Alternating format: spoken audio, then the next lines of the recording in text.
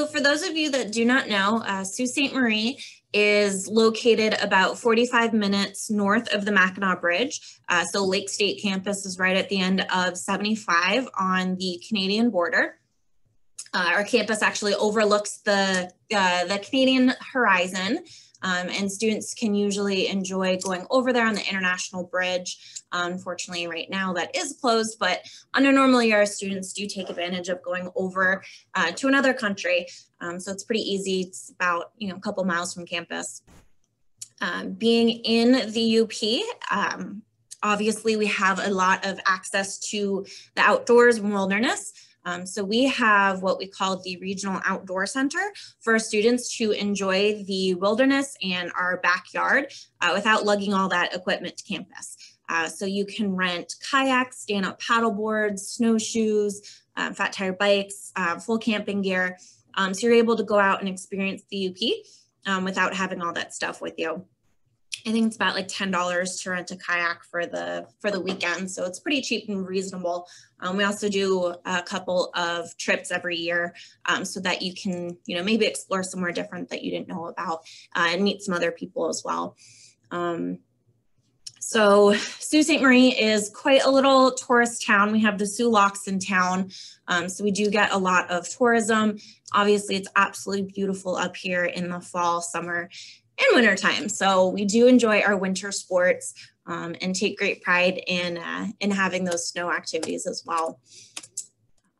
Getting into some of our academics. So Lake State has 5 different colleges. So we have our criminal justice and emergency responders, which would be like EMTs, paramedics, our School of Education, health and behavior, which has kinesiology, psychology, sociology, social work, as well as our nursing program. Our innovations and solutions holds our culinary certificate, which is a 3-semester certificate for students to learn about farm to table and sustainable cooking. As well, in the summertime, our students can enjoy an internship at the Les Chenaux Culinary Restaurant so that they actually get to see front of house and back of house and learn how to be a GM for a restaurant. So not only learning those cooking skills, but also restaurant management skills.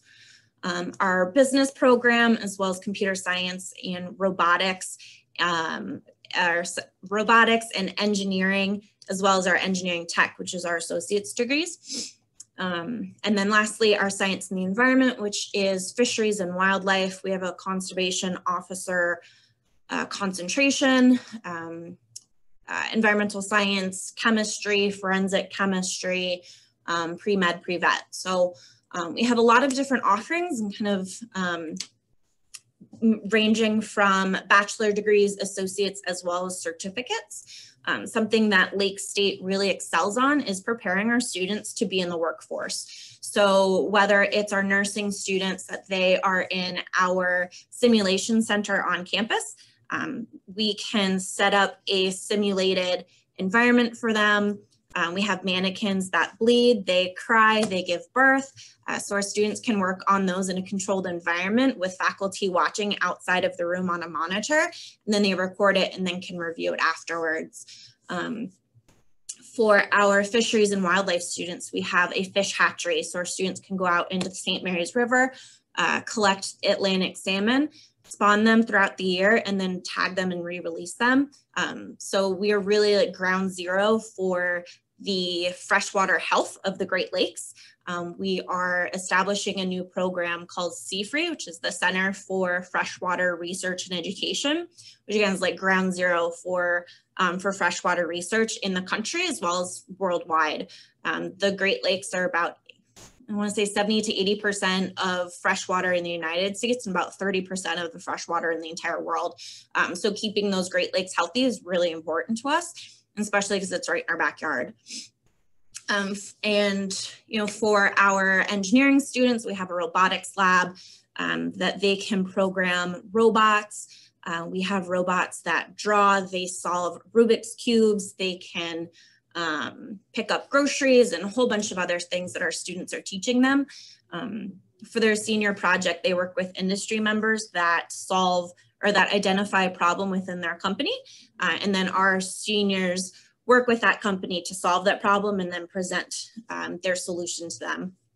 So it's really great for our students to be able to have a lot of those experiences and being like in the workforce and undergraduate level. So our students are prepared either to go directly into a career or continue on to graduate school. So we have about 2,000 students in our population, but 88% of those are from Michigan. And about 50-50 male to female.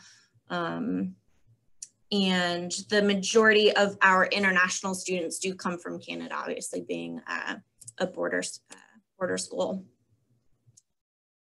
So getting into our tuition, it's $12,456 for the fall 20 school year. And then room and board is $10,742. So again, that's for the fall 20.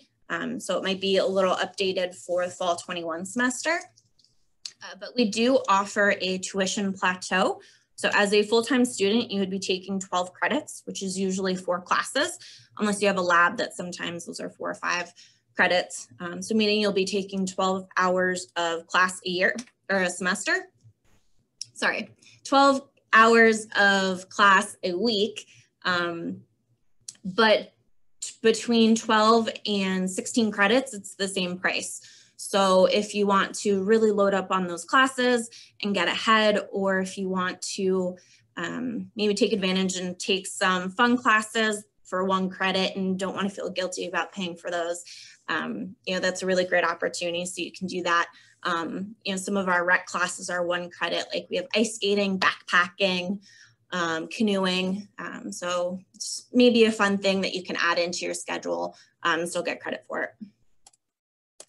About 90% of our students do receive financial aid or scholarship. We've been named one of the most affordable universities in Michigan, and our financial aid office is really great about identifying those areas where we can help save you money and make it more affordable. For our merit scholarships, those are called our Board of Trustees scholarships, and those are based solely on high school GPA.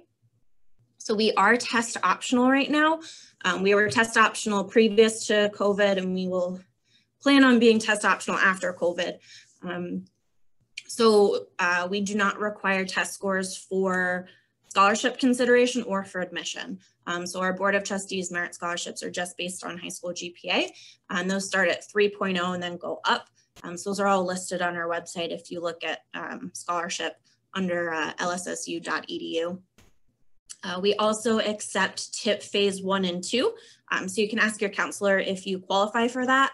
But that would be if you're going for an associate's degree, that would be free tuition. And then phase 2 is moving on to your bachelor's. So I think we're only one of 4 universities in Michigan that has TIP phase 1 and 2. Something great that we have is that those Board of Trustees merit scholarships are just added onto your account. So you don't have to do anything else, no other applications besides applying for Lake State. But we also have a couple of other competitive scholarships for free tuition. So we have the Laker Gold Scholarship Competition as well as the Philip Hart, and we will be announcing those soon. So stay tuned on those, but they should most likely be occurring in February. And for our students that apply, we'll let you know if you qualify for those. So those are coming up soon as of November 2nd. And then getting into some of our campus life. So freshmen and sophomores, first 2 years, you are required to live on campus. So even if you are coming in with enough credits to be a junior, you would still be required to live on campus because it's based on your time out of high school. So if you're more than 2 years out of high school, it's not required, but within that 2 years you are. We also have upperclassmen housings. We have apartments and townhouses on campus. We also have living learning communities, which are standalone homes. Lake State actually used to be a fort back in the 1800s. And so these standalone homes used to be the officer barracks. Our men's freshman residence hall, this photo here, that actually used to be the soldier barracks. But for the living learning communities, those are based on either clubs or activities and majors. And since they are standalone homes, they have full kitchen, full laundry room, full living room, hangout areas. You can park right behind them. And it's also for freshmen to seniors. So students do get to experience some wisdom from other students and get some experience through that. So a great opportunity to just meet some other people that you might not necessarily know and to have that relationship with similar interests as well.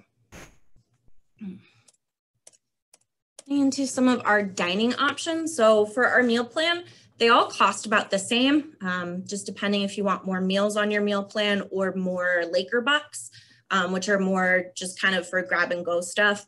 So the quarter deck is our main dining facility. It's like the cafeteria, all you can eat buffet style. Right now they have, individually prepared things, so you're not cross-contaminating with a buffet, and you are allowed to take that out and to go. We have a Starbucks as well as like a hangout area where you can get grilled food, like tacos and quesadillas and burgers and whatnot. And then on the other side of campus, we have like a deli, which is Laker Cafe, and just a good hangout spot in between classes too. Obviously, we're taking all precautions for extra sanitization around our food preparations and just classes in general. We are in person this semester and plan to be next semester as well. Things are going very well so far. We started the semester 2 weeks early so that all of our students would be able to have their finals and be done before Thanksgiving. So a couple more weeks in the semester, and then we're starting up January 19th. So we have a nice long break for students in the middle. Getting into some more campus information. So we have freshmen are allowed to have their car on campus. It's a $90 parking pass for the year. But it's not really necessary for students to be driving in between classes. Our campus is very walkable. From academic buildings to your residence hall, it's about a 5-10 minute walk. And we also have a shuttle that goes downtown, so it can take you to any local business and then can come pick you up if you give them a call. Some of our fun traditions and things that we have going on, we just input fire pits around campus. We're really excited about those. As well, every winter we have an ice rink that gets set up so students can go ice skating in the wintertime as soon as it gets cold enough. The week before classes start, we have what we call Laker Week. So our students can go on some trips. In the past, they've gone to like Mackinac Island, to Quamanon, a few different local places like mini golf and whatnot. And then we have what we call Laker Palooza, which is all of our student organizations, athletics, community members. And so all of our new incoming students can meet all of those organizations right away, get connected to campus, meet who they need to meet and get connected with. There's always a lot of free food and real fun stuff going on. Being a border town, we are a quite safe community, and because we are a little bit on the smaller side, we have Border Patrol here, Coast Guard, state, local, tribal police, as well as our public safety that patrols campus 24/7. So even if you like get locked out of your dorm or have a flat tire, which I might have taken advantage of a couple times, they are available to help you out 24/7. So even if you were needed to request an escort or something, if you felt uncomfortable, they'd be available for that as well.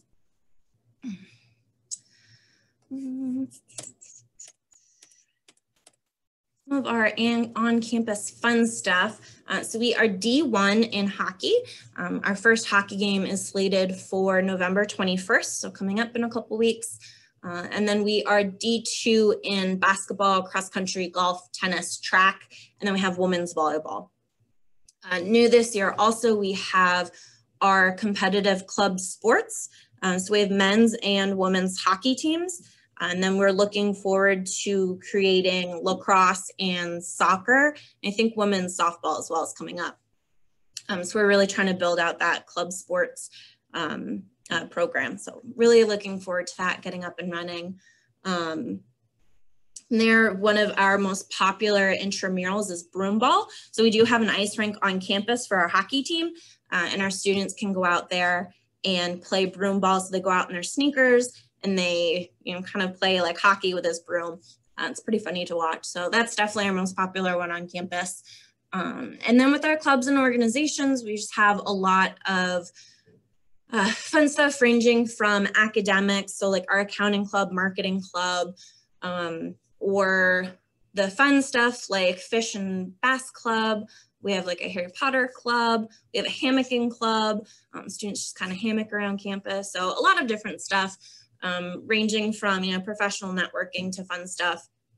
But if there is ever something that you'd want to become involved with, it just takes 5 students and a faculty advisor to be able to get something going. Again, because we are a smaller university, it's usually pretty easy to, to get involved and have something going on. Getting into our admissions requirements. So our application is online at lssu.edu. It is free. We do not have an application fee, and we are also accepting the common application. So that is new this year. We do not have any essays on our application. So it's pretty simple to fill out, maybe 10-15 minutes to be able to fill out your application. Like I had mentioned, we are test optional, so we are not requiring SAT or ACT scores for admission. As well, we are accepting self-reported GPAs on our application.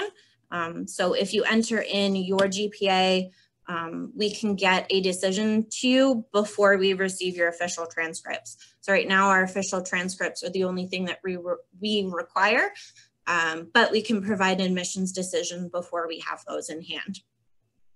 Our minimum GPA is 2.4. And we also have a conditional admit program for students that fall below the 2.4 but feel ready for college. We set them up with tutors and extra academic support through our Academic Success Center so that they can feel prepared and ready for college. So that's something that we can work with you on if you're still interested, if you fall below that 2.4 GPA. Yeah, so we, this year, we're just trying to eliminate as many barriers as possible. We know it's been difficult for students with connectivity and just being present. So, we're available to help out with anything, any needs that students in high schools have.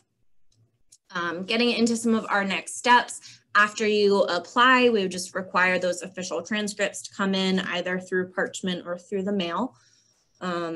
You would need to send in your FAFSA. So that opened up last month. Normally we do have an enrollment deposit fee, which goes towards tuition. Usually that's $100, but we're waiving that this year. So we have a form that you can just fill out and let us know that you'd like to attend. We can save your spot. And then you would just need to apply for housing and then orientation, which will be coming up in June, hopefully. So try to keep it, again, as easy as possible for students. And finally, here's our contact information. So this is my texting number. So if you have any questions, feel free to shoot me a text, or if you just want to send me your contact information, which major you're interested in, then I can get you connected to the right people and get you some more information. So feel free to reach out, via text, phone, or email, and we'll be here. And then some of these photos are just our students out in the field. So our fire science students doing a controlled burn. The second photo is of our fish hatchery. And then this last one is a student in a clinical. So again, we're very excited to have our upcoming class for fall 21. We're starting to get some applications in. We are holding on-campus in-person tours. So if you are available, we have them Monday through Friday on campus at 11:30 and 1:30. Might be kind of late. The next 2 Saturdays, we also have campus tours. They might be all full by now. You'd have to check on our website, but hopefully in the spring when it gets warm again, we'll start up those Saturday tours again. But for right now, we're doing them Monday through Friday. And again, feel free to reach out if you have any questions. We're looking forward to hearing from you.